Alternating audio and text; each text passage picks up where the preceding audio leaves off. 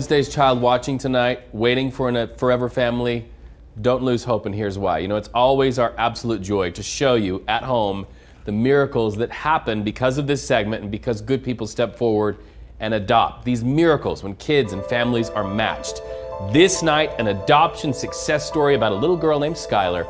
And I hope when you see this, you'll feel something about adoption and decide you can make it happen in your family.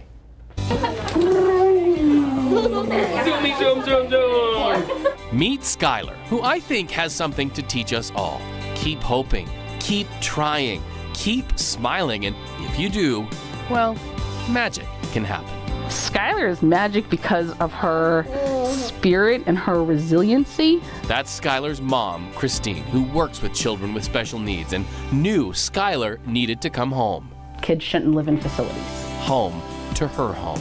Being in the hospital, I see a lot of kids that don't get to go home to good homes.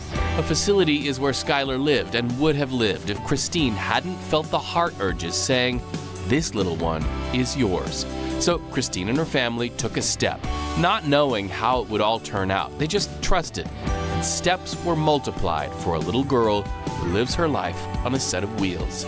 We are grateful for every weekend we get to stay out of the hospital. We're grateful for, the fact that she touched the ocean water for the first time. Like, those are the moments we live for, and we'll put up with everything else for those little moments. Is it hard? Sure, but Christine says, you just do. Like every other parent, you just do. And so they did. Loving Skyler, helping Skyler right up until adoption day. Skyler wasn't able to go to court for the hearing, so she watched a judge decree her Christine's daughter by iPad. I know we don't match physically, but we share our hearts. I mean, she has a heart with everybody else in our family. You know, she's one of us. Do you love your mama? Yeah. Good. Adoption is giving kids a second shot, a second chance. And as adults, we ask for them daily. They don't want to be held back by their history. They don't want to be held back by circumstances or events. And I think that's how we should live.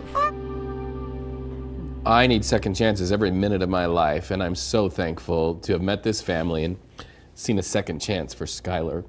If you want to learn more about children in our valley who are our neighbors and our teachers who are waiting for families, go to our website, please, news3lv.com, or you can call the number on your screen and talk to the people at the Adoption Exchange. It is possible. It looks hard, but you just do.